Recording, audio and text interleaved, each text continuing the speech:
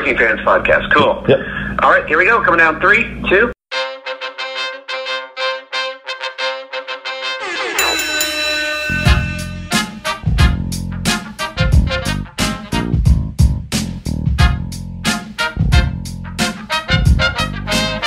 Welcome back for another week of the Working Fans Podcast.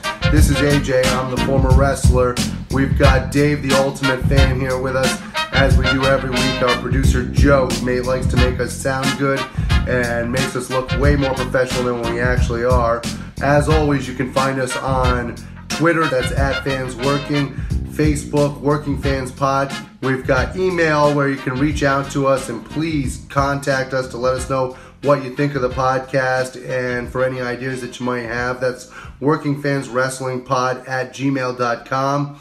We're on Instagram where you can keep up with us at workingfanswrestling_pod. And then you can now listen to us on all major platforms, including Anchor.fm. We're on Google Podcasts, Spotify, Breaker, Overcast, Pocket Casts, Radio Public, Apple Podcasts, and you can actually check us out on YouTube. Now, it's important when you go onto the Apple Podcasts and YouTube, hit that subscribe button, give us a rating, let us know what you think so you can help us out and we can continue to do what we love and bring you guys in as fans. All right, everybody, it's the Working Fans Podcast with the man they call Dave and Mr. AJ Strangebrew. And today we're going to talk... He's a man called Dave. All right. Well, I don't know what song Strange Brew sounds like, so I'm not gonna hit that yet. He's as big as a boat and as strong as a cat. I'm sorry. That is god awful. Slam Jam album called back. No, they didn't because they suck. All right. I don't know when we're going to end up airing this, but me and you were talking about Randy Orton the other day through text. We were talking about the greatest match of all time, or so it was billed as, which I did enjoy the match, by the way. He wanted to talk about Randy Orton today, and I had said something before we went that I wanted to talk about Randy Orton too, but I wanted to have a little sidebar about this match that he had just had with Edge. And I enjoyed it. I actually enjoyed it. I enjoyed the little things they did, but what really was kind of like interesting to me was I realized that the WWE, like the greatest match of all time, wasn't just like a dumb way to build this match with bad expectations. In WWE's mind, I felt like this was like a concept. Almost like they were taking elements, like there was a room of people said, let's just get together and what would you have in the greatest match? Oh, drop the mic down like MSG. Have Howard Finkel's voice. Have blood, pal. You know, like all these like things to them that were probably be like elements of a good match for us was almost like they sat around the room and like, hey, let's just throw these wacky things out there that people like. They like that wrestling. I don't know. I don't know what you thought about it. First of all, I'm going to be complimentary to Edge and Randy Orton. I think they did a great job. They did. Especially when you take into consideration the fact that Edge tore his tricep in the middle of the match. Yes. I think they did an absolutely wonderful job for a guy who was off for 9 years, and obviously Randy Orton is always extremely talented. Mm-hmm. Well, that being said, I think it was a way to almost mock the smart fans. I think that they were taking all these things that the smart fans always say make up a great match, like you said. Yeah. And I think that they were basically saying, all right, you think you know what the greatest match is. We're going to take everything you complain about not seeing and put it into one match. Yeah, I think we're kind of on the same page. I'm not taking it as malicious. I'm taking it more as like there's people, and I think it's Vince McMahon, who view wrestling as something goofy. You know, like, oh, we're making movies, but let's do that goofy wrestling that they seem to like. And I see how you would take that as not malicious, but as somebody who loves the purity and that style of wrestling, I take it as a slap in the face that Vince McMahon once again is flipping us the bird and saying, yeah, enjoy this all in one match because I'm not giving it to you again. I just look at the intent. I think the intent is like, he just views it as like, I don't know. It's a narrow scope. It's a very narrow-minded scope. But let's talk about Randy Orton. Let's talk about him. Wait a minute. First of all, let's talk about Charles Robinson. I love the fact they dressed him like the old MSG referee. That's fantastic. Yeah, that was good. That was good. I liked the wrestling, like when Edge was going for the deep arm drags, and then Randy was a little smart and he countered him, and you know they had a good back and forth match. Yeah. But now we can talk about Randy Orton. Yeah, let's talk about Randy Orton. You know, it's funny. He recently got into it with Tommaso Ciampa on Twitter, and he had said something about after the In Your House Takeover event. He said, I heard they're having a hell of a show. I bet there was a lot of thigh slapping or something along those lines. And then, in fairness, he didn't get into it with Tommaso Ciampa. He got into it with NXT, and Tommaso Ciampa, being a leader in NXT, picked up the baton and went after Randy Orton. He sure did. He sure did. He sure did. And I'm not even getting... I only wanted to point out the comment because when we're talking about Randy Orton, this guy is somewhat of one of the original trolls. And if you notice, when he hit the punt, he actually slapped his leg in the match. And I just thought to myself, I just wonder if that was a shot. And by the way, Randy's not taking just a shot of NXT. He might have mentioned NXT by name, but he's gone after independent wrestlers before and a lot of wrestlers who basically do a lot of high spots and leg slapping. Randy has he's an old school mentality in the ring. Now let's be fair to Randy Orton. How many world championships does Randy Orton have? 13? I was going to say 12, 13. So yeah, around there. So we've got a 13-time world champion who on a daily basis is probably one of the, how can I put this? He is probably one of the most underrated wrestlers by wrestling fans. Mm-hmm. He is overlooked constantly. Sure. People talk about his lack of effort, his lack of passion. They talk about how he doesn't get along with people. Mm-hmm. He's got a really bad reputation with wrestling fans.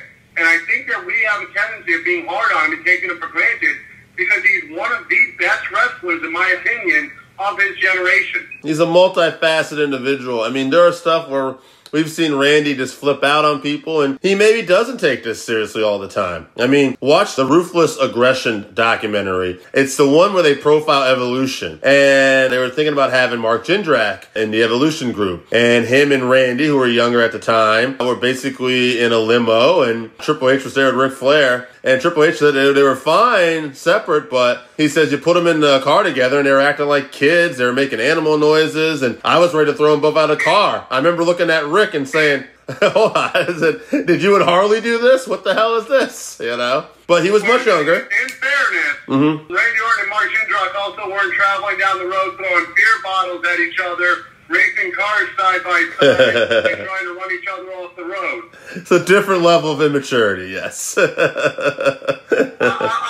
saying that and the fact that Harley and Rick, by the time they got together, neither one of them were 20 years old. Right, yeah, different. And that's actually something I was going to bring up is Randy's youth. I think for me personally, one of the problems I've had with Randy over the years is that his character's gotten a bit stale. But if you look at that, if you look at all his title reigns, he's also the youngest world champion of all time. So he's kind of the first victim, I think, of overexposure in a lot of ways. When WCW went out and WWE just started putting more and more content out there, Randy and John Cena, they relied heavily on these two, and they were main eventing pay-per-view after pay-per-view after pay-per-view, and I think that's part of the issue we've had over the years with his character. But if you look at Randy Orton in the ring, man, I don't think of any time this guy's ever hurt anybody. See, I look at this a slightly different way. I'm looking at this that, him and Cena had to go on pay-per-view after pay-per-view, but part of the reason why was because The Rock left.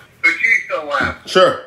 Angle left to go to other places. Benoit killed his family. Eddie Guerrero died. Yes. All of a sudden, what did you have other than Cena and Randy Orton, Triple H? What did you have? So they had to be the carriers of the WWE for a short time, and that's why we saw so much Cena versus, same thing with Edge versus Orton. Yeah, and a lot of this guy's stuff. To this for a long time. If you had heard, oh, here comes another Orton Edge match, how pissed off would you have been? Yeah, and the thing is too, though, but like a lot of this guy's stuff has air out publicly too. I mean, he's an emotional. He was. I mean, I don't know. I think Randy's grown up in some ways. In certain aspects. He has definitely grown up. Yeah, in certain aspect of his life. I think he'll be the first to tell you he's not always a nice guy, but. Like, I remember Randy, there was that famous spot years ago where he had kind of cut Kofi Kingston's push a little bit, some would say, when he's yelling at him, calling him stupid in the middle of the ring when a spot blew. Or when Ken Kennedy had apparently messed up a spot and Randy Orton. In fairness, both of those instances, 13 years ago. Right. And that's my point, actually, is that, he's had a chance to go. So we saw a lot of this stuff air out when he was much younger. Different individual, different man now. But the performer Randy Orton, I don't remember him ever hurting anybody. And, when he wants to deliver... He has been hurt by others.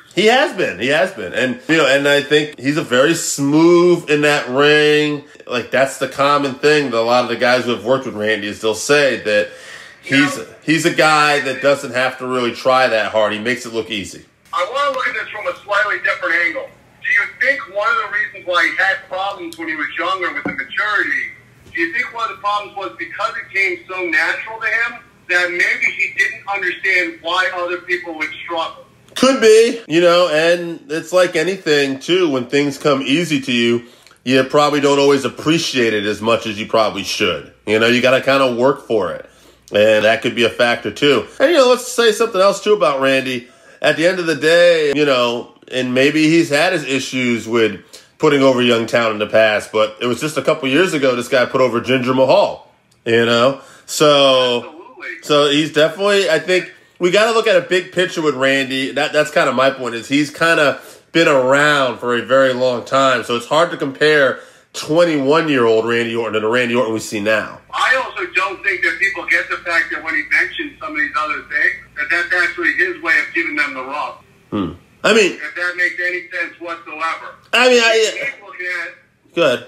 I think to a point he's looking at it as I can give these guys the rub by mentioning them and actually giving them a platform. I mean, there's definitely times where, it's hard to say with Randy. He's definitely had his moments where he's an interesting guy. I don't think he's as cut and dry, as black and white as some people we may talk about. I don't think he's even remotely. I think from one day to the other, and he admits this. Yeah. He actually was on Corey Graves' podcast, and he is very clear about the fact that if he had the hunger of a Kurt Angle or a John Cena or God knows where he could have been. He said at the end of the day, though, he enjoys being home with his family more than he does wrestling. And as much as he loves wrestling, he will never have that drive that those other guys have. Yeah, I can see that. Yeah, he's an interesting performer. I can see where he rubs people the wrong way. And he's not a guy, he's an alpha. You get that vibe right away. He's not a guy that's going to tiptoe around you if he makes you uncomfortable. Hey, there was something very important I want to talk about with Randy Orton now. Okay. You mentioned earlier about his character going stale. I think he's better right now than he's ever been. Well, yeah, I would agree with that. When I say his characters, I mean for most of his career, up until this very recent point. I think he's on a really good run right now as of this recording. Like, this stuff... Did you see Monday Night with Christian? I did, and the stuff, I was going to say with Edge, and now just recently he pulled off with Kristen, very good. Like, I particularly laid out Kristen at the end, and he's just yelling, I didn't want to do this. You made me do this. I would have took care of you, but it came down to me or you. It's going to be me. You had to go. I'm sorry. You made me do this. That was fantastic, even the way he called him into it. By saying, hey, it's okay if you don't do this. We all know you've always been a coward.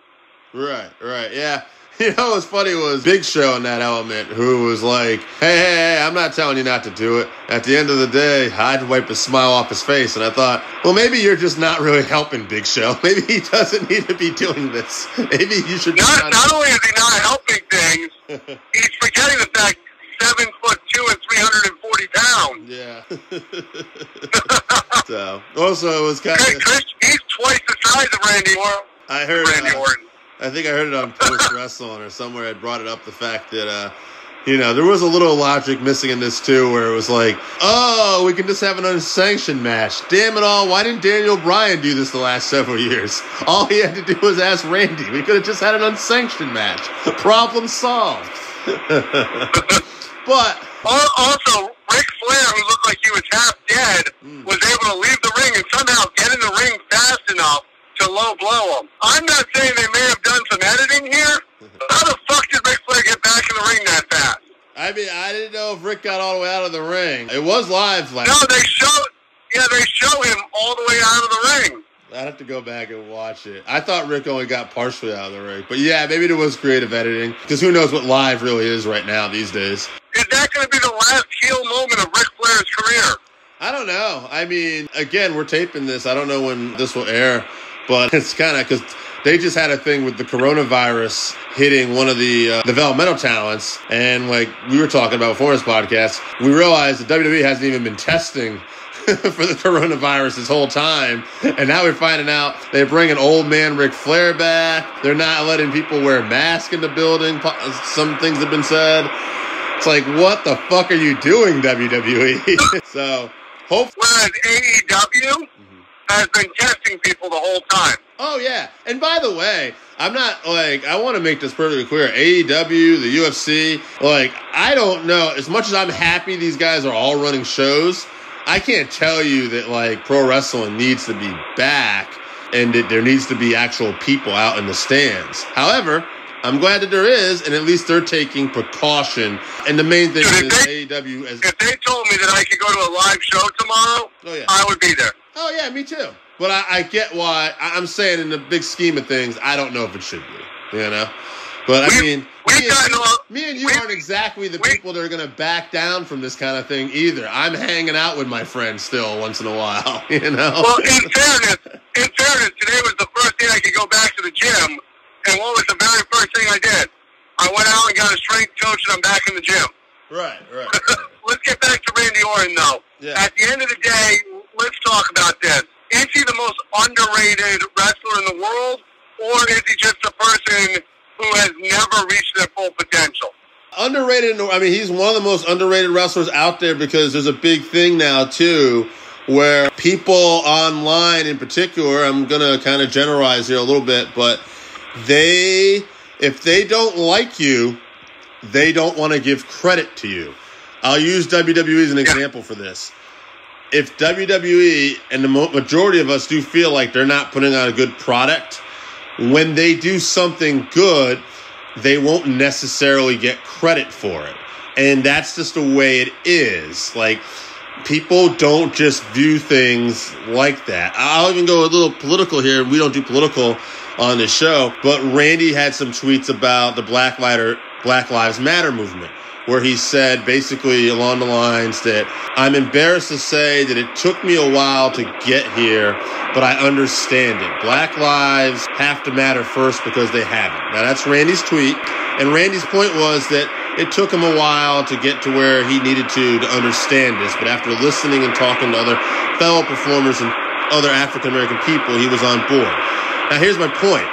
In the comments on some of this stuff, there was a lot of people that were like, oh, way to go, Randy, good to see. But there was also people like, this guy's a snake, once a snake, always a snake.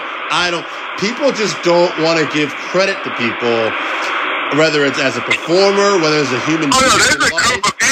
There's a group of people out there that absolutely hate Randy Orton. Right, and so they won't give him any credit. And I think that part of that, yeah, he's underrated for part of that, because at the end of the day, again, I said in the beginning, I thought his character was stale at times, but I'd be blind to say this guy as an in-ring performer isn't smooth in the ring and can't get it done. But we could talk about one thing that's simple as can be. We did a 5-3-1 a few months back, and the 5-3-1 that we did was best drop kicks in wrestling. Yep. I don't think any of us mentioned Randy Orton. Randy Orton is 6'5", 250, 60 pounds, and throws a drop kick like AJ Styles. I believe I mentioned Randy Orton, but that's okay. Like I said, none of us did, though. None of us mentioned Randy Orton. I remember thinking I'm the only guy with this motherfucker on the list, but yes. Like you said, people on the internet, when they don't like people, just don't listen to anything they say. Right. I always remember that, even like when he started, when he was having matches with Bob Holly and some of his first matches on SmackDown when he came to WWE, that he had a really good drop kick, because Bob always had a good drop kick. So it's just something I noticed. He has a really good power slam back in the day, the draping DDT. He has a pretty good moveset that he's gotten over, and he's gotten fans used to when they know his moves are coming. You know, and I think that's an art too, is getting certain moves over. You know, people will talk about I think he does something that we talked about with Mr. Perfect. he makes it look too easy. Yeah. Yeah, I can see that. Yeah. He's so fluent, he makes it look too easy. So once again, we question, how hard is he trying? Mm-hmm. What is he doing? I know you're not a baseball guy. Baseball fans that are listening to this will get what I'm saying. He's like J.D. Drew. There was a baseball player for the Cardinals and the Red Sox years ago who had every skill in the world, but because he always looked lackadaisical because he did everything so easily, everybody questioned his heart, questioned his ability to do it, and I think Randy Orton falls into this. Yeah, I could see that. I mean, at the end of the day, too, it's like, also, like, he hasn't done himself necessary favors at times, too. I was actually watching a video before we talked about this today about 10 times Randy Orton broke character. Some were nice, like he checked on Shane McMahon's kids one time when Shane took a bad fall. But there was another The one at the end of the match where he's supposed to be hurt? No, it was like in the middle of it. Randy had snuck over and let his kids know that he was fine. But the thing was, like, one of the main ones was, and probably the worst example, because a lot of the other ones were understandable, but this one was this. Randy was on, like, a TV camera, basically talking to the fans. You could see, he's like, are we off the air? Are we off the air? Yeah, that's the one that I was talking about. The one where he's supposed to be selling an injury, and he's going, are we off the air? Yeah, no, I thought I was mentioning the one with Shane. He didn't do that until that was still in the match. But yes, he did. So again, he's given me kind of, he's made himself in a position to not be well liked, and he has shown at times that he doesn't give a fuck. So therefore, it's real easy for people who don't like him to point out things, especially in today's culture.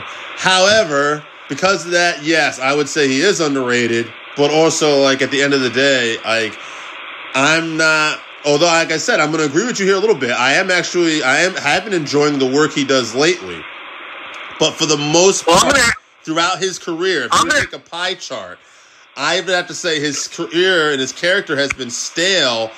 This is where me and you might disagree. I would say like maybe 70% of the time. Like I've not been a big fan overall of his character, but none of that takes away from what he does in the ring. And in ring, bell to bell, son of a bitch can go. Go ahead, Adam. So I'll tell you my opinion real quick, and then I'm going to ask you a question. I think it's when he's a babyface that he's stale. I think heel Randy Orton, when they let him be the legend killer, is when he's at his best because people want to hate him.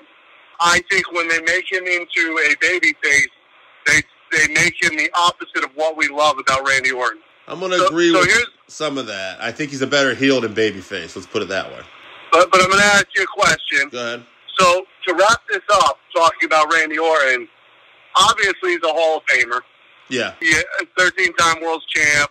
WWE loves him. In the fans' eyes, and this is just a question, simple question, do you think Randy Orton has hurt himself more, or do you think the opinions of the fans have hurt him more?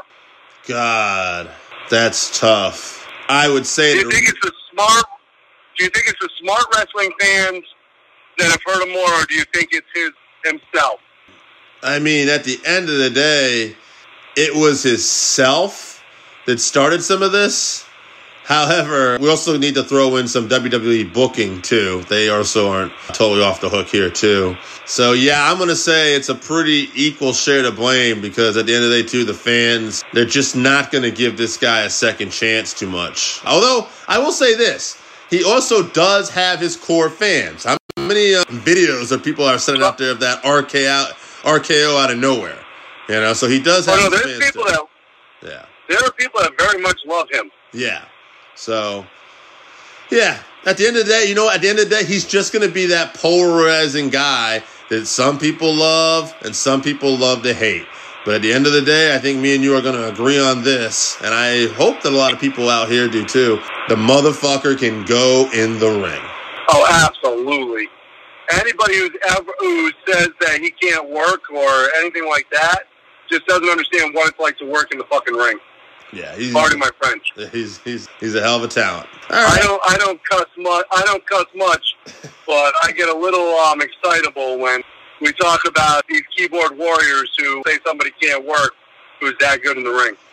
100%. All right, I think that's it. Anything else you want to add? Welcome back to the Working Fans Podcast. We are joining you special today because, Dave, there was some big news coming out of last night's final Last Ride episode. Is that correct? Yeah. Undertaker has basically said that he's, for now, very comfortable calling it a career. He believes he's done. And he did say that he never knows that if, Vince absolutely needed him in case of emergency, break glass. But he's happy and he's content the way his career ended. So for those who haven't been watching, Scott basically goes back and forth on how to end his career. As Triple H says in the documentary, he's constantly chasing that dragon, that final good match. And then if the match isn't his perfect ending, he'll have another one. So basically this all got really bad for him after the Goldberg match in Saudi Arabia. Goldberg got a concussion in the match, and he doesn't blame Goldberg or anybody. He just doesn't want things to happen. But when that happened, Goldberg goes to the jackhammer, almost breaks Undertaker's neck. Absolutely brutal. You can see it more in the documentary. And after that, Undertaker is thinking, okay, I almost, could have died. I could have been paralyzed. My wife wouldn't have had a husband. My kids would have grown up without a dad. I don't know if I want to be doing this. And so he had a tag match scheduled for Extreme Rules in Philadelphia that year. And it went really well. It was him and Roman Reigns versus Drew McIntyre and Shane McMahon. And it was in Philadelphia. The crowd was hot for it. Worked out well. And he said it almost worked out too well. But you see at the end of this, he's telling Vince, he's like, I think that'll be it. And Vince is like, yeah, we'll talk. Vince is almost like, kind of like, don't tell me what we're doing yet, Mark. We'll figure it out. But then Vince says, well, I'll follow your lead. And he did that Stone Cold Broken Skull Ranch interview for the network. Yep, that was a good one. And then AJ Styles heard it, and AJ's like, he sounded like he had half his foot in and half his foot out, so I figured I'd just call him. Because if he doesn't want to do the match, then it doesn't really matter what Vince says. So he says, it can't hurt to ask. So he approached Undertaker about doing a match with Nate. Taker's like, man, you had called me 10 years ago, I would have totally done this. We could have tore it up. And, and they talked about how some of Undertaker's best matches were working with smaller men like Shawn Michaels, Rey Mysterio. They still put in. He admits he understands that dynamic really good. That was always his best matches he felt, with that storytelling of big man versus little man. And so you're seeing parts of this where he's working with some of the bigger guys at NXT to give him back at the Performance Center. You can see it's kind of winding down a little for him, and he doesn't even know if he wants to do the AJ Styles match. He's thinking he's not. And then Michelle, his wife, is talking to him, and she's like, that's one guy who's going to give you the career you want to go out on. That's the match you want. And he's like, damn it. He's like, you're talking me into this. So they decide they're going to do the match. He calls Vince, and then he convinces Vince to rib AJ Styles at first and tells Vince calls him up and says, yeah, it says, I want you to know we're going to do the match, but he's got this kid in Tennessee he wants to put over, a real big guy. I think we're going to do something with him. And AJ's like, bullshit. We are not doing that. He said, yeah, they tried to get me, but they might have got him. I wasn't convinced. The one question I have is, do they address that send-off at WrestleMania? That would have been the perfect send-off with leaving the boots in the ring. Oh, yeah, they talked about that in one of the earlier episodes. He admits that was kind of his plan, and then he went back and watched that match. And, he wasn't in the shape to really compete and have a good match that year. And he said it was his mistake. He shouldn't have gone out there like that. And it was just brutal to watch. And he said Roman was a complete gentleman about it, never brought it up. But he said he always believed that had to be difficult for him. And he said it was just not the way he wanted to go out. So that's kind of when it starts really chasing it down for him, that last match. Okay, because to me, I just don't know why you do that in the ring if you didn't know it was a bad match, because that's almost like the perfect send-off. And I'm having a hard time believing that he's even retired at this point, because you do a whole network special to kind of set up your retirement, and you're even leaving it open that you might come back at a later point. So yeah, no, there's definitely that room. I will say this. They obviously addressed the COVID stuff and everything too, and how this turns into like a cinematic match. And he says it wasn't how I expected this to go down, obviously. But he says when it's good, it's good. And I said we knew we had something special. And I will say this. I don't necessarily think he's retired yet either, Joe. I was talking about this with AJ before we recorded today, and he's not buying it either. But that being said, I will say this. if you follow the documentary and you look at the career of The Undertaker, if he was going to go out, going out in a cinematic match like the Boneyard match, kind of almost the perfect ending for him, too. If you're not, obviously the boots and the pat and the ring are perfect, but this is also a really good way to end that career, too. That being said, gun to my head, this man's got one or two more matches in him. That's all I'm saying. That's what I think. I think he heads at WrestleMania if there's fans. Now, if there's not going to be fans back for another year or so, this might be it. Okay, because for me, The Undertaker's got to be one of my favorite all-time characters. The only time I ever dressed up as a wrestler for Halloween, it was a homemade Undertaker costume. I haven't watched the documentary because it's hard for me to see him as Mark versus as The Undertaker. I did watch the Stone Cold one, but to me, it's just that kind of character that I enjoy what he's been. So watching these later matches is hard. And then even thinking of him retiring is kind of difficult. So I think it's just a weird spot to be in. And I just wanted to bring it up because I'm such a fan. And it's like, what, today's news pretty much. Yeah, pretty much. Not counting a lot of other scandals and stuff going on. People we'll talk about here will be the escape for people. On the one hand, I think it is important. Like, we did have to mention Black Lives Matter. Sure. The Speak Out movement is huge because people have gotten away with things for so long. And even though it's taking down wrestlers that we're personally fans of, like former guest David Starr, some people been mentioned. Yeah, a lot of people, Legero, Jordan Devlin, just to name a few. Matt Riddle. Matt Riddle, I do want to say something because I was going to say, you know, we do have to remember, how do we word this? Don't condemn anybody yet either. At the same time, don't knock anybody. Like, we just need to let everything kind of play out here. And just by all means, any of these women who are going through a hard time, or men in the rare case, feel brave, speak out. You got support, but at the same time, too, we do have to kind of watch out. Like this.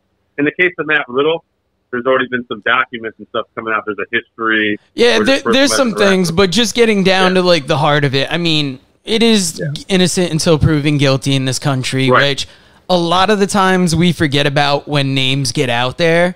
But the important 100%. Thing is, just like with Black Lives Matter, that the people, like the women that feel like they didn't have a voice before, that they get a chance to speak now. And that's as much as we want to get into it because that's way above our pay grade. 100%. Plus, people have heard about the bit that won't be mentioned for a little bit going on. Dave's popping. We know Jesse in New Hampshire is popping. Yeah. I mean, Randy still thinks we're drunk because we ran with it for so long. I mean, who's to say? I couldn't see you. Hey, let's do like any first date, and let's leave it on an awkward note. And I wanted to transition to Undertaker one more time. Okay, what do you got to say about the Undertaker, bruh? First, one other thing too about that Broken Skull rant interview. I just want to just a quick sidebar. If anybody ever wanted to has any interest in that, there's a great story about his first match he ever had with Bruiser Brody on that, which I just think is hilarious. I won't even say it. I'll just tell people check it out. And the other thing is, this documentary is really done well, and like Joe's a huge fan. I think most of the people I know are huge fans of Undertaker. Me and AJ are actually more fans of the American Badass gimmick. We're a little older, and I'm not like a big fan of the Supernatural thing. However, the greatest gimmick wrestler of all time. That might sound like a backhanded compliment, but it's not. The greatest gimmick character wrestler of all time is The Undertaker.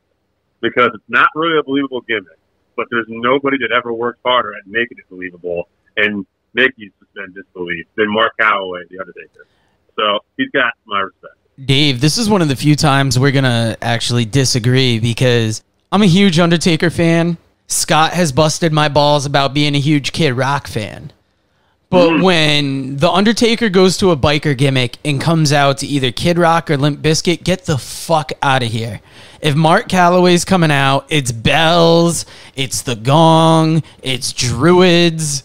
You're not giving me this the American Badass. And the Devil Without a Cause record, one of Kid Rock's first biggest, one of my favorites. I was even a Limp Bizkit fan from the first couple albums. But I can't put that behind The Undertaker. That's just me personally. That's you and probably 90% of the people. I do want to point out, when I say me and AJ, I literally mean me and AJ are probably like 2% of the population. I mean, and me and AJ disagree on a lot of things people know in this podcast. That's just a rare thing we happen to have in common. I think there's a few people, but most people are very much into the Undertaker character. I want to say Jesse from New Hampshire and maybe Sheaf are also into the American Badass gimmick, if I'm not mistaken. Okay, and I've heard some, but I know we're in the minority, though. I know it just by if you look at the overall body of work and people's response. But, yeah. All right, so I got a few people in my corner. You're damn right. Mid-South Wrestling, baby. Bring that. He would have been a great fit, that American Badass at Mid-South. All right, Dave, how do you want to end this Undertaker segment, bud? I think there's only one way to it. Working Fans Podcast. Rest in peace. Sorry, that was awful. Go ahead, guys. Hi, wrestling fans. This is Mr. Number One, George South, longtime NWA legend, and you're listening to Working Fans Podcast. Yeah. It's just like the Boogie Woogie man, Jimmy Valiant, who just, I think, turned 76 years old. And here in the Carolinas, he's still, now he'll do a special referee or a manager, but right before this virus hit, Dave, he showed me his book, his date book. Now, he's 76 years old, been in the business decades, and he's still booked every weekend. Now, what a testament to, he doesn't force his way on people. They call him, to book him. And that's all I want out of my career, man. I just want people to still want to be around me at that age, Dave. But ain't that something that, like I let some of these young wrestlers sometimes, can they come and just say hey to a little kid or something, and they look at me like it was the dumbest thing in the world I could ask. And so my question, you know what I learned in our wrestling business? I tell these kids, it ain't how you start, it's how you finish this thing.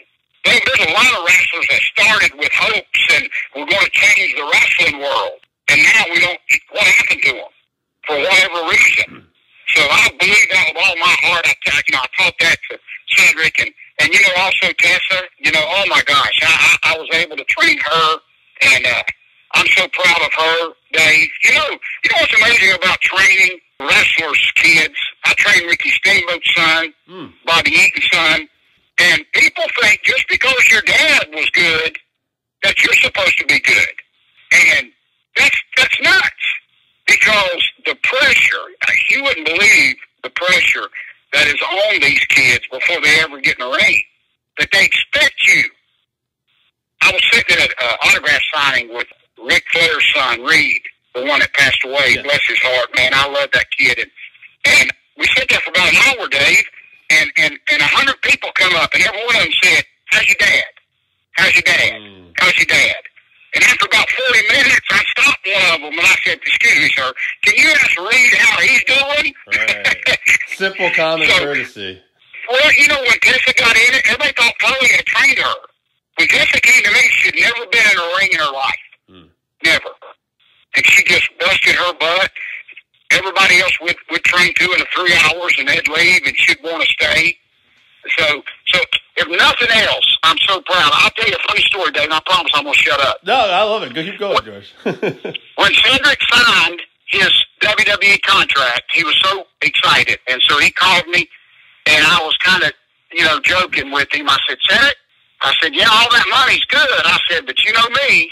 I said, until I can walk in Walmart and see you hanging on the wall, then you had never really made it, And he started laughing. Of course, I was talking about his action figure. Right. Oh, yeah. And, and so it was funny. And then, can you believe that maybe a month later, I go to my mailbox, and he sent me a package. It was his action figure. That's awesome, man. So now I tell everybody, yeah, Cedric made it. You can go in Walmart, and see him hanging on the wall. Hey, and you know what? You trained him. He's obviously a good kid. And, hey, things are tough right now, and the WWE made a lot of cuts. They didn't cut Cedric. They sure did. They didn't cut Cedric, though. He kept his job, and I think there's got to be something to that. That's... Well, I'm hoping that we've all, I tell everybody's got to relax, man, because we've never dealt with this this plague. Nobody thinks we're supposed to know how to act with this. And everybody says, well, how do you feel about the shows without people? And the only thing I may not like about it, Dave, the wrestlers still have to eat. See, what nobody understands is when this is all you do for a living, and it stopped. We didn't have, you know what's funny is we didn't have a say in it. They like me and you wrestled, Dave, and we tore up a high school gym, and they said don't ever come back. You know, that was our fault. This is not our fault. Right. And so the only thing I'm hoping, and not just in wrestling, but with all sports and everything, that I just hope people don't get comfortable, you know, just sitting at home. And what I mean by that, Dave, is I got a buddy of mine that just, in the wrestling business, he just did an online auction from his living room, and he made like $6,000. Yeah. I mean, why would he ever go to a show and buy a dinner table? No. I know what you mean. Yeah, like I'm working now. I deliver bread, and I'm busier than ever. But I talked to some people who were telling me about other people that were unemployed right now, but they were giving them like bonus money, and it was like $1,300 a week. And I'm glad we're taking care of you, but I'm like, man, who wants to go back to work? You're sitting at home and just making all that money. Oh, I'm telling you, that's what I'm afraid of, buddy. I mean, I'm serious. I got twin girls. My daughters are 21, and one of them does hair. And doing hair is almost like the wrestling business. You got to wait for them to open you back up. And so she's filed for unemployment, and I laugh at her because I'm glad she was able to get it, but you're thinking, why would anybody leave the house? Right. I mean, you don't have to deal with people. Yeah. You know, my buddy in the wrestling business, he'll never deal with another promoter. He'll just sit at home in his pajamas with his phone and do online auctions. And I'm there, but I don't think that's a good thing, you know, so we'll see. I mean, I know, you know, it's a tough call for anybody, but, you know, I'm glad the wrestlers are still getting to work, and you know, nobody knows how to handle this. We will know maybe next time, you know, if something comes along like this, but we've never, you know, when it first happened, man, I thought, we'll be shut down. Like here in Carolinas, it's become a joke, Dave, because the weightlifting gyms are still closed. So they hadn't opened our gyms, but they've opened up like swimming pools. So, I mean, so you got everybody here laughing that, you know, you can go pee in a pool, but you can't go pee in a weightlifting gym. Right. You know? Right, yeah. So, that doesn't make any sense. Well, George, I love your enthusiasm. You've been awesome. We even went a little bit over the half hour, which is great. I'd love to have you back down the road. Oh, buddy, anytime. Tell us anything you want to promote or talk about. Finish up. Well, you know, I got my school. If they want to go, the fans want to go to georgesouth.com. I'm still very old school. I've got a website, and it leads them to everything. In other words, I've got my book that I'm very proud of. Me and Mark James wrote, and it's on there. And my school, so they can go to georgesouth.com and email me if they've got any questions. I mean, autograph pictures. So that kind of is the first step. They can go on there, and then it'll lead them to anywhere else, you know, that they may want to go. You know, and it's funny because even now with these gyms, we're still my wrestling school. We're not open full time yet, but we're still talking to. But here's one last lesson, real quick, Dave. And this describes George South.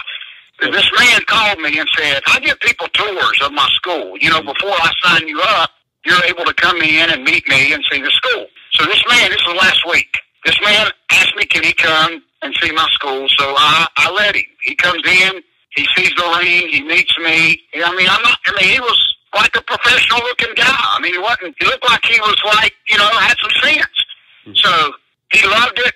We talked about him signing up when things open back up. 4 days go by, Dave, and he calls me again. He said, do you mind if I get one last look at your school? I said, no. I said, I'll be there today cleaning up. Come on down. He said, well, what's the address? Dave, I wouldn't give it to him. I said, no. If this man can't, I don't want him. I mean, you know, he probably had $10,000 to give me, you know, to support my ministry. But that aggravated me. You're trying to tell me I must not have left a good impression on him, Dave. But I'm thinking your first step in wrestling is paying attention, buddy. Right. And if I didn't even get to give him a broom, he couldn't even find my school. Dave? I mean, in this day and age, too, you could have just looked it up online, or it's just funny. Oh, my gosh. And see, I felt like, buddy, all you got to do is Google my name. Right. You had to get the towns on a map back in the day. Man, Dave, I took one of my students to a West Virginia town about 2 months ago, and we literally had to stop. We couldn't find a building because there was no cell phone service. There was no GPS service. So one of my new students, he said, what are we going to do? I said, pull over to this gas station. He said, huh? I said, no, you're going to run in and ask them where the school is. So he goes in, Dave, and it was so beautiful. He goes in and asks this old lady where the school is. She takes the back of a receipt off of the register, and she draws him a map. She said, go up here to the church and hang a right, go to the second light. So she draws this thing, and he went fainted. He'd never seen anything like that, Dave. And so that was like I told him that was our GPS, back in the day, buddy. But he showed everybody. He thought that was like the greatest thing in the world. that she wrote it on the back of her receipt, man. That's how we used to have to find the towns, buddy. But anyway, I appreciate your time, Dave. I get excited. And George, I wanted to ask you, I actually forgot. I wanted to ask you, are you involved with a podcast, too? Well, you know what? I do a lot of them, which I'm so thankful for, and I just did one with Shane Douglas, which was so cool. Yep. I love doing them, and I need to learn to shut up so they can ask questions, but I get very excited when... I love that. That's great. I had questions here today. I threw them out the window. I think we covered most of them, but... Listen, I'm serious, Dave. You asked me... Let's do this before we end. Ask me, and I promise... I'll answer them quick. So if there's anything else, I've got plenty of time, buddy.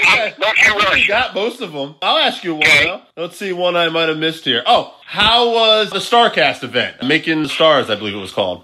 Oh yes. Man, that, too, was unbelievable for me because it sounds corny, Dave, but when I get to do shows like that, it's really like going home for me. I mean, it is because some of these guys, like I saw Sting up there, and I hadn't seen Sting in years. But you know what was funny is, gosh, I can't think of his name, but it wasn't Orange Cassidy, but it was one of these young kids that he's on AEW right now, but he actually came up. I know the old guys, but anyway, this young kid was so respectful and he wanted to meet me. So he comes up to my table. I kind of wish I could think of his name. He's like Jericho's second right-hand man right now. Sammy Guevara? Yes. Yeah, okay. Yep. Listen, he come up to my table, and I tried to sell him a book. And so listen, he asked, can he get a picture? And I said, sure. So we take it, and I forgot all about it. Well, the next day, my phone rang off the hook. People were saying, oh my gosh, where did you meet him? Where did you meet him? I said, what are you talking about?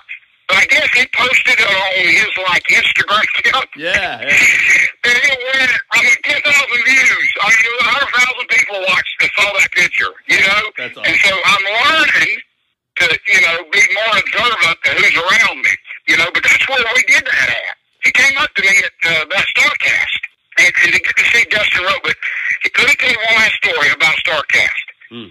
I had not seen, this is how special wrestling is to me, Dave. I had not seen Jim Crockett since he sold the Crockett territory here in Charlotte and moved to Texas. I've not seen him or spoke with him. That day at StarCast, they had catering, and before the doors opened. So I go downstairs. It's just me and the beautifulest catering table you've ever seen. And I got plans to eat till I get sick. All of a sudden, the back door opens. I could have wrote this better in a movie. It's Jim Crockett. And I hear this voice. My back's turned. I hear this voice say, George South. Dave, I promise you, it took me back to working for Jim Crockett Promotions here in Charlotte. And I turned around, and man, we hugged each other, and it was that was worth it for me. And you know what I did, Dave? And I'll end it with this. I took 10 minutes. He thought I was nuts. But I said, Jimmy, I just want to thank you for everything that you did for me. Because as a kid here in Charlotte, the Carolinas, it was Jim Crockett Promotions. I mean, that was the big show in town. And to be able to wrestle for him and have him, he feed my family and sign my paychecks. And And I think it was very emotional for him that I did that. But I just felt so good the rest of that weekend that I took time to just thank him for that after all these years. So, but a testament to my career, Dave, this is it. I promise. I'm shutting up after this so we can go. Chris Jericho just did a cruise right before this virus hit. Yep. He did a cruise out in the middle of the ocean. One of my buddies from high school went and was on the boat. Jericho has Ric Flair as a guest on his podcast.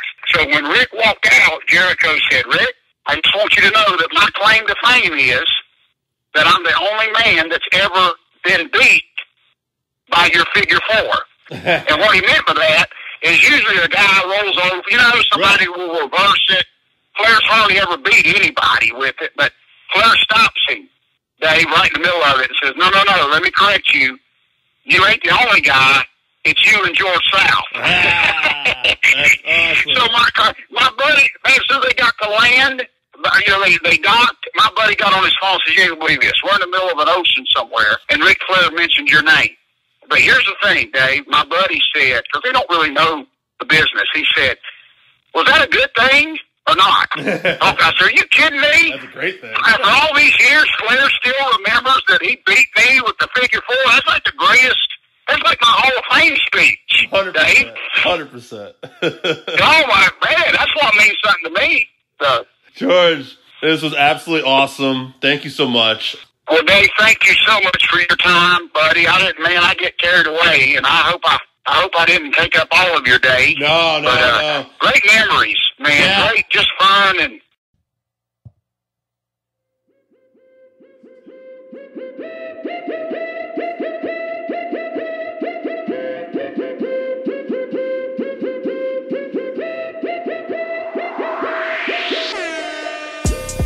Alright guys, welcome back for another week of the 531 where we take a top 5 list on a particular subject, debate it down to a top 3, and then according to the maker of this theme song, it does not go down to a top 1. There is no such thing as a top 1. It's the king of the hill, the man that wears the crown, the number 1 stunner, the top person that AEW should cut, according to this week's list. So this week, obviously, I buried the lead there that it's the top 5 people AEW should cut. And Jake got us a list first. He has Colt Cabana, Frankie Kazarian, QT Marshall, Peter Avalon, and Marco Stunt. What do you think about that list? I feel like these lists are going to be like just people that people don't like. Frankie Kazarian was an odd choice for me because I like Frank. I wouldn't cut Colt Cabana, but I could see maybe where you think he's not as big. Sure. Kazarian's huge. QT Marshall, obviously, is, I would say, an expendable name. Peter Avalon, I feel like he's got potential that he's not living up to because I heard a lot about him in Championship Wrestling from Florida, and he's been just a comedy, opening match player on so far. Championship Wrestling from Florida or Hollywood? Championship Wrestling for Hollywood. I fucked that up. Yeah, honestly, I think here's the thing about Peter Avalon, though. I'll give Jake a break on this because look at people who should cut. It's basically based off what they're doing with it right now, and they're not doing anything with it right now. So although he has more potential, you know what? Based off what they're doing, I can see that's a good choice. The only one I would have disagreed with maybe was like you, maybe Frankie Kazarian.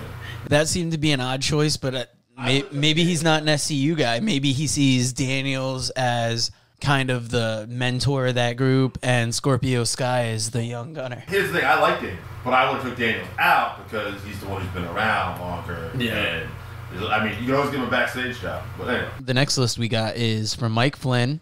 He's got Austin Gunn, QT Marshall, Michael Nakazawa, Peter Avalon, and Luther. There were comments next to all of these, but I didn't put the comments as much. I know Luther, I believe he said he didn't really know what his role in the company is. I think when the Nightmare Collective was a thing, he added a nice twist to it. And the reason he has a job, Mike, is because he's a close friend of Jericho's.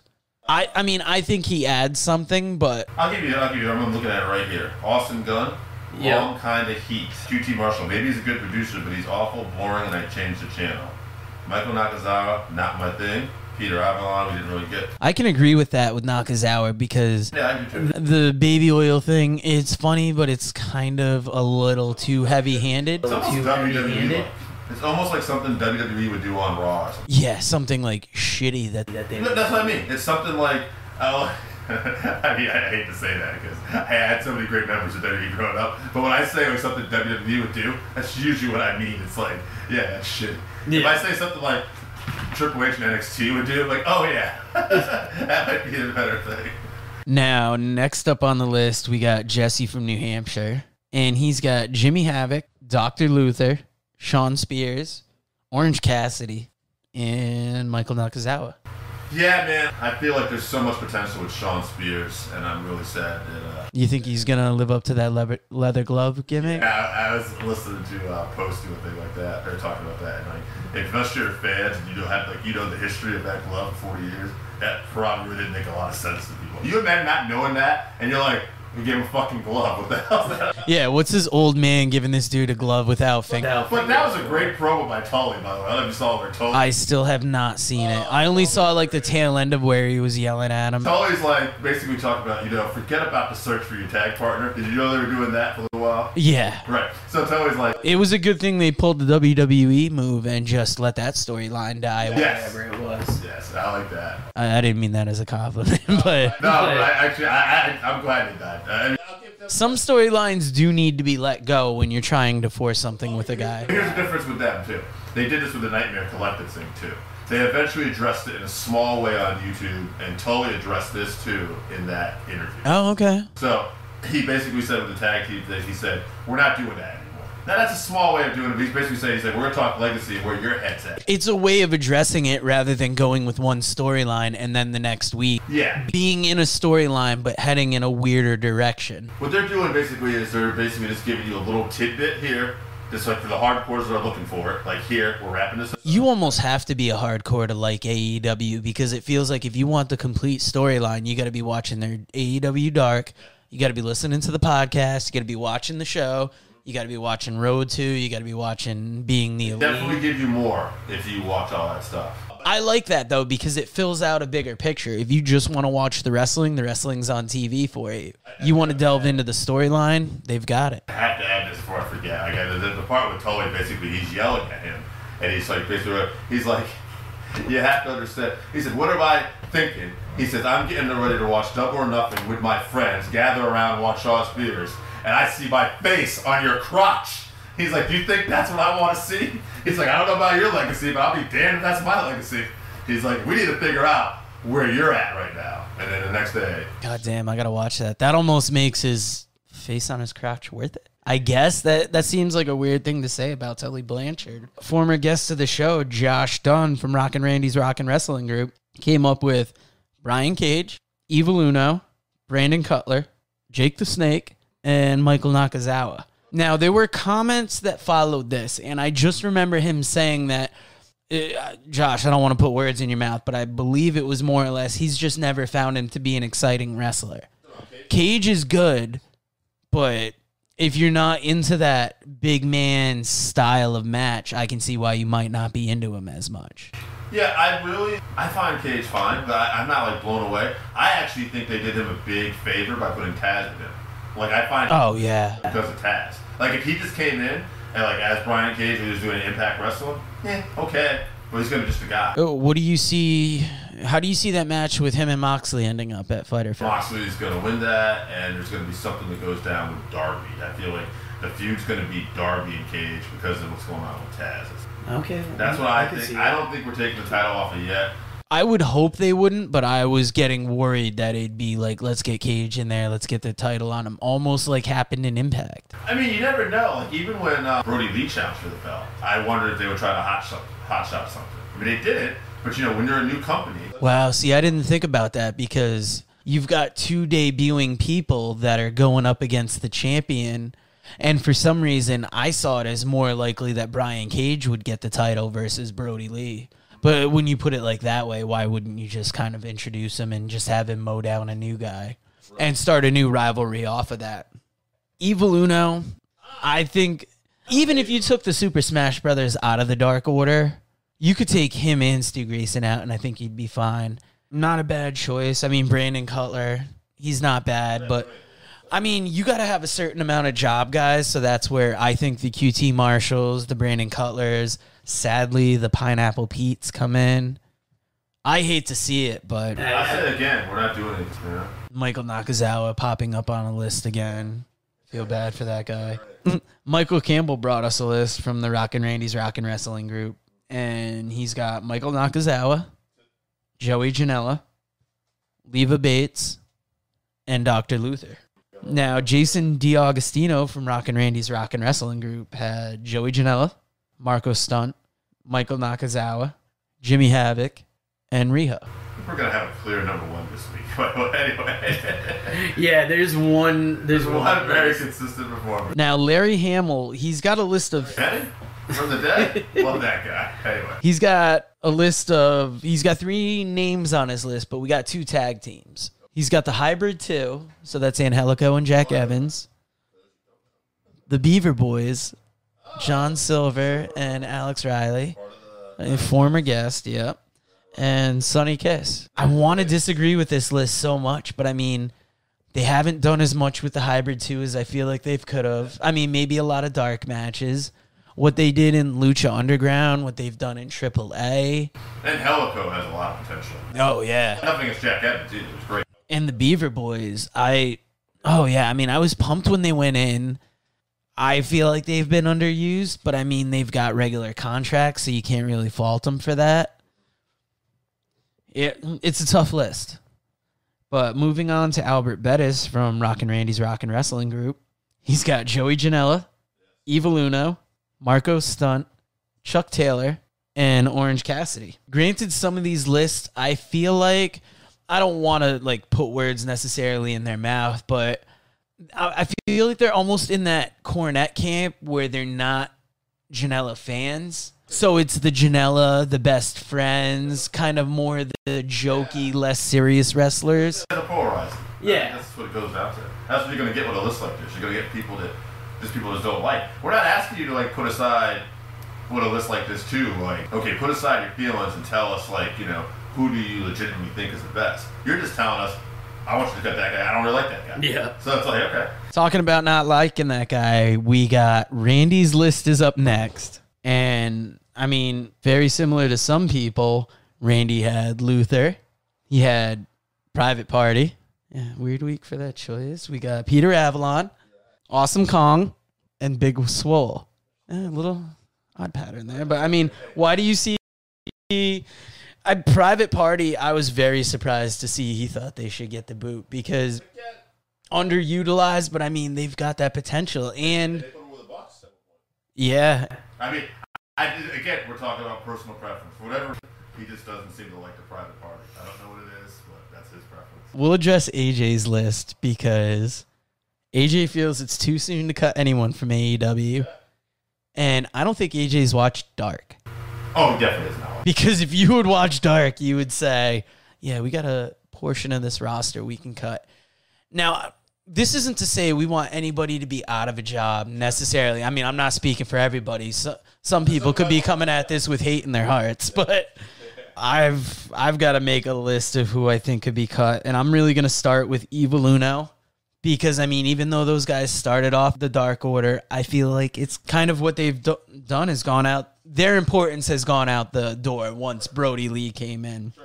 Obviously, Michael Nakazawa is going to be next on the list. After Michael Nakazawa, I'm going to have to cut QT Marshall because, I mean, he does serve that jobber role, but he's almost been, like, I don't want to say over-featured for his position, but, like, he's gotten a lot of airtime for somebody that kind of is... Well, if you're not watching, like, all the Road 2 stuff, yeah. Like, he's been talking to Diamond Dallas Page. I don't know if you've seen this. No. Page is teaching him the Diamond Cutter. Like, they're coming up with stories for him. Like, they're actually... And I don't know if you picked up on this because it was on Dark, but it actually happened very briefly on Raw. The Bunny, remember the Butcher, the Blade, and Allie the Bunny? Yeah. She's no longer with the Butcher and Blade. She's stalking QT Marshall. She was eating an apple and... I noticed there was something going on with them. An aside, that Dynamite. Speaking of the Butcher and the Blade, how ready are you for FTR versus Butcher and the Blade Wednesday? The fact that FTR doesn't have a contract makes me just a little concerned going into matches. Like, I hope they're not there just to put people over, because I definitely think like they got to win that match now. I don't know. Did you hear them on Cornette at all? I haven't heard that yet. Oh, wow. They talked about almost having real heat with the Bucks over the whole feud. And it almost sounded like a kayfabe interview, but saying, like, eventually we could get in the ring with them, but, like, we don't know what we're going to do. Like, there is still some bad feelings that are going to come out. So, and they made it sound like they didn't come in specifically just to do jobs. Check out that Cornette interview. It's very interesting. I got to come up with 2 more people that should be cut. I am going to make the bold move. And I don't even know if I want to say we should cut Jim Ross. Oh. You know what I would say before that? Cut Alex Marvez. Oh, wow. See, I would think keep Alex Marvez for the backstage and just do Shivani, Excalibur, and Taz as your commentary. But okay. I'll tell you what, Post put over Ross and Shivani recently. Yeah. And if you look back, remember when Ross did that interview with Ortiz? Was it Ortiz or Santana? I can't remember who's who, but it was about his father being blind. Serious, they got that over there. Ross has done some good things, but I feel I'm not going to get into this to criticize Ross. I'm going to choose an announcer because I feel like if you had like a tight booth of Excalibur, sure, Tony Schiavone, and Taz with like Alex Marvez as a backstage guy, that's nothing against Jim Ross. I just wanted to make like a different pick. And the other now just news was where this is kind of a little off top, but Tony is really good with the casual sit downs, like with FTR. There's different things. Okay, did you have all 5? No, I've got one last person I got to cut from AEW. Did we mention Scott's list? We did not mention Scott's list yet. I'm going to cut Marco Stunt because I feel like the Jurassic Express team just have Jungle Boy and Luchasaurus, and you would be good. You wanna find Scott's list for us for a second? Sure. We're live, pal. Usually we're a little better organized than this, but you guys know we're the working fans. We do this after work. Busy, fucks. Yeah, you got to see the racks of bread Dave has in his car right now. Racks in my house. 5 people they should cut from Scott. Alex Marvez, Mel, Dark Order Jobbers 8, 9, and 10. To which I responded, how dare you? 10 has potential, and I believe that he's the winner either. So who was 4 and 5 for him? Jobbers, Dark Order Jobbers 8, 9, and 10. Oh, so that's what he did for 3, 4, and 5. Yeah. Okay. You could take one of them out. All right. I mean, he's not wrong. That Dark Order. You have those henchmen, but I mean, I don't think they're good for like that creep factor. But, like, you don't need them all the time, and I don't even think they should be featured that much. Pop up in a pay-per-view once in a while. Dave, we've debated this down, and we still have one list left to go, unless I forgot anybody. We got Jake, Zach, Mike. Oh, yeah, we got all the regulars. We got Randy. We didn't leave him off this list. Jesse, too, right? Jesse from New Hampshire, sure shit. Sent him out his box of gimmicks today that went out in the mail. There we go. Helping my boy out. All right, let's wrap this up here. We're all a little bit of a page from Scott. I'm going to take out Dark Order members 8 and 9. All right. I'm also going to add... They're going to be 1 and 2 on your list, 8 and 9? Yeah, I'm also going to add Mel, which I think Scott might have mentioned Mel, too. I'm not sure we can do anything. Oh, yeah, she was number 2 on his list. Luther, I'm going to throw out there just because he's older, and he's kind of lucky to be getting this spot right now. Put him as the manager of, like, Jimmy Havoc. Maybe get another deathmatch guy in there. That's the only way you could keep him in there and keep him relevant. Otherwise, to me, he just seems like that odd peg now that the Nightmare Collective's gone. He had that feud with Jimmy Havoc, too. It was mostly on Dark, but they had one match, I think. No, that was on Dark, too. Yep. No, yeah, that makes sense. Who do you got as number 5 on your list? And number 5, after careful consideration, mentioned so many times, I ended up going with Michael Nakazawa.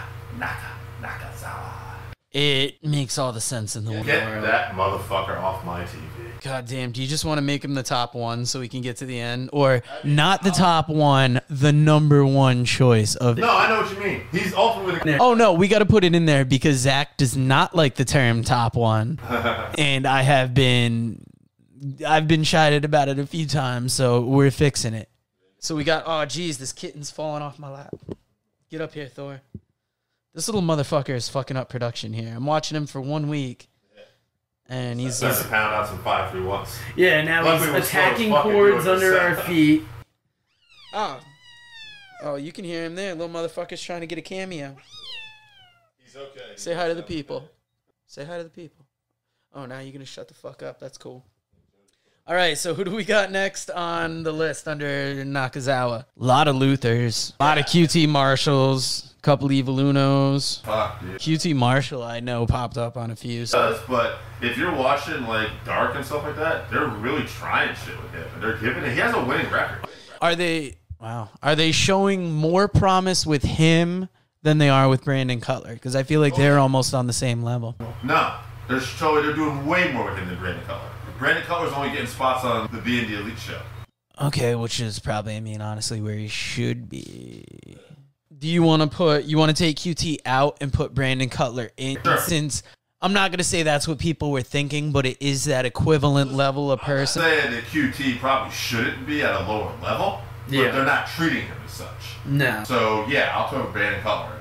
All right, and then, shit, I mean, we could almost do... Receding hairline motherfucker on here. Looks like the old hair club for men. Like, I don't know what they see in him, but they're keeping him around doing something with it. So, who do you want to put in that third spot? Because there's not a lot of people that show up on a lot of lists. I mean, Peter Avalon's on a couple. Private Party's on one list. It's tied. Like, who the fuck cares about these two motherfuckers under a mask? 8 and 9. 10 they actually gave a name. Is that... 10 was the So 8 and 9 are actually real people? 8 and 9, I have no idea who they are. But they refer to them by 8 and 9 regularly? Yes. Yeah, they were on... How the fuck have I missed this? You gotta watch call out AJ. You gotta watch Dark a little more too. I missed the last 2 weeks though. At least I'm not reading reviews of shows. So far, we got Michael Nakazawa, Brandon Cutler, and shit. Do we just put AJ on the list for the top people? You should cut. AJ's birthday this week, so happy birthday to AJ. Well, not by the time this airs. By the time we recorded. Oh yeah, by the time we recorded this. So AJ's birthday was a couple weeks ago. Don't worry, he can take a little ball busting. Yeah, he's fine. He will survive. He probably got it worse from his wife on his birthday than from us. Yeah, you're watching Ace Romero versus Tracy Williams, and there's friend of the show Kristen in the corner, and we still got to pick a third person to cut Dave. So you just want to pick a name out of a hat? Sure. You want to do Evil Uno? Evil Uno's fine. Or no, let's do Peter Avalon because we talked about him a couple times, and he showed up on multiple lists. We got Peter Avalon and Brandon Cutler fighting for top jobber. Well, you got Peter Avalon, Brandon Cutler, and Michael Nakazawa. Oh. Who's the first to get cut? The first to get cut, meaning the least likely to be cut, is Peter Avalon. He's got the most personality potential on it. But they're doing storylines with Cutler on Dark. Remember, that was kind of what boosted him. Are they doing anything with Avalon on Dark? They're doing stuff with Avalon on being the elite with Cutler, arguing over who's the worst jobber. Avalon keeps heckling him and talking about how you suck. Maybe they just want to Google or they want to look up Working Fans Podcast on YouTube and they can find out who the top jobber is going to be because... I'm going to prove... Who do you think's got a better storyline since you're aware of everybody's lists? Look at that cat out on the floor. He's been wild for so long. Now he's sleeping on Dave's list. I hope the fans aren't sleeping on Dave's list, though. So between Peter Avalon and Brandon Cutler, whose stories in the supplemental material are you most into? Out of the two, Avalon. Avalon has more. Avalon, and he has Leva, which I think Leva does have potential. I think. Yeah, Brandon Cutler just has Dungeons and Dragons in the face. Yeah, he comes out dressing like his mom made him some superhero clothes. Cool story, bro. Get the fuck out of here. All right, so after Avalon. So we got Avalon up against Michael Nakazawa. And let's remind people, we're competing for the worst. Like, who should get cut? Now, I'm going to save Cutler on this one. Because even though he's kind of You're going to say, we already bounced Cutler off the list. Oh. So it's like Nakazawa versus No. We bounced Avalon off the list because we're fight the two bottom ones are the two shits. Okay. Remember? So yeah. We're picking worse. I wasn't thinking in opposites. I'm sorry. That's right. That's why I'm helping you out here. So Avalon survives because he's better than that. Okay. All right. So it's Brandon Cutler versus Michael Nakazawa. No offense, guys. I'm just trying to make it clear for our fans. I mean, do you want to stretch this out to a half hour and pretend like it's a competition, or do you just want to squirt baby oil all over this shit and let it slip through our fingers? It belongs on Monday Night Raw in a very bad way. Not like what I want to see Raw eventually become again, but like what it is now. Get rid of him. So, guys, I mean, you know what the music means. It means Michael Nakazawa is the top person that AEW should cut. Yeah, I'm sure he is a good person, but I mean, the way they've represented him has been awful. And guys, you know where to find us. The email is workingfanswrestlingpod@gmail.com. The Twitter is @fansworking. The Instagram is workingfanswrestling_pod. Dave and AJ Facebook page. Working Fans Podcast Facebook page. Guys, tell us what you think. All right, have a good one. All right, so that wraps us up for this week. Thank you again for listening to the Working Fans Podcast. So as always, you can find us on Twitter @FansWorking. Our Facebook page is Working Fans Wrestling Pod. We have email where you can reach out to us and let us know what you think also. That's workingfanswrestlingpod@gmail.com. Follow us on Instagram, workingfanswrestling_pod. And then as always, please continue to listen to us on Anchor.fm, Google Podcasts, Spotify, Breaker, Overcast, Pocket Cast, Radio Public, all your major platforms. If you're following us on Apple Podcasts, which we are also on now, and YouTube, please make sure you subscribe and give us a 5-star rating. It helps us bring you these podcasts where we get to talk to you and talk with you every week.